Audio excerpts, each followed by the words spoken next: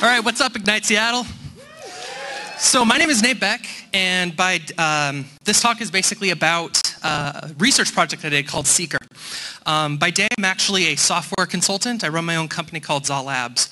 A few months ago, I was actually doing a project for Kodak Gallery, creating this desktop uploader.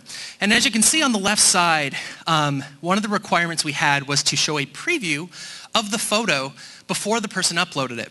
Now this ended up a problem because in the industry they call them fat boys, but basically the high-res image, if you try to load 400 of those at the same time to downsample into a thumbnail, it doesn't work because you run out of RAM and things like that. And so basically I found out that inside of the Exif Data, which is basically a header that's hidden inside the data of a photo, at the very top it has a pre-rendered thumbnail.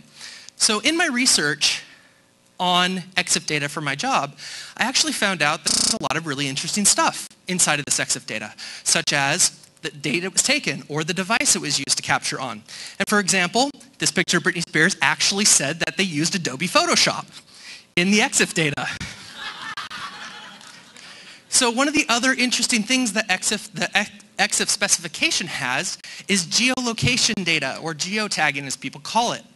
Now this gets really interesting because as you and your friends kind of go out and party, and everybody has a mobile phone now.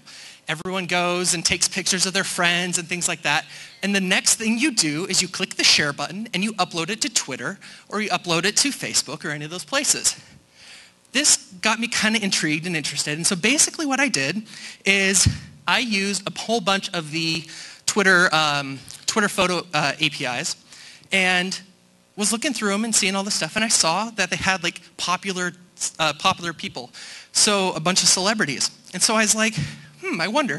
So I basically wrote a script, and for my nerds out there, it was written in Ruby. And basically, I grabbed the 147 celebrity Twitter handles from WeFollow, and I ran a script to download all of their images from these services. The interesting thing about it is, out of the 147, 22 did not have photos. Of the remaining, 54 of them had GPS encoded photos out on Twitter. Ashley Tisdale, Jamie Oliver, Kevin Rose. The worst offender by far was Adam Savage. 296 photos were GPS encoded. Now, it kind of gets confusing for the consumer because all of his photos were out on TwitPic. And when you're on TwitPic, you actually can look at it and it says, I don't have any photos that have location data, but it's not true because the location data is in the photo itself. And so Adam had a really interesting, and this kind of has been covered by a lot of people, but he posted of his truck. This was geo-encoded and it was taken outside his house. And now he's telling us he's off to work. So now we know where he lives, what his car looks like, and that he's going to be gone for a few hours. So as we're robbing the joint, we know to look out for that car. But Adam Savage takes the cake for a number of photos that I found. But Tom Hanks had a whopping 91% of his photos were GPS encoded.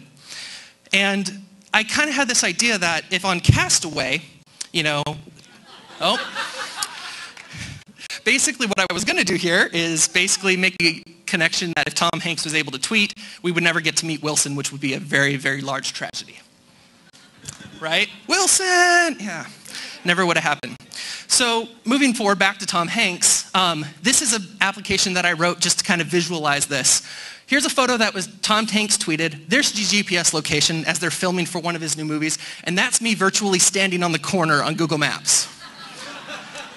And it's really interesting because it's not just Twitter that you use. Facebook, Craigslist, all these other places that you're putting photos that you're potentially putting out geocoded data. Facebook, for example, actually scrapes the Exif before they make it public for other people. However, they use that data for marketing. And so to market ads and things like that. So you're telling them what device you have. These are the ways to turn them off on the different devices. You can find it online. But yeah, they use it to sell better ads and increase your experience. So if you're still really paranoid, this is a website. It's really helpful. You can actually upload a URL. You can, or point to a URL and upload an image, and it'll dump all the Exif data in a nice, really friendly format. So you can see that. But in conclusion, I really think that geotagging is not a bad thing, but us as consumers and celebrities need to know that GPS data, what are you sending out of your phone? And that's really kind of the big question. So thank you.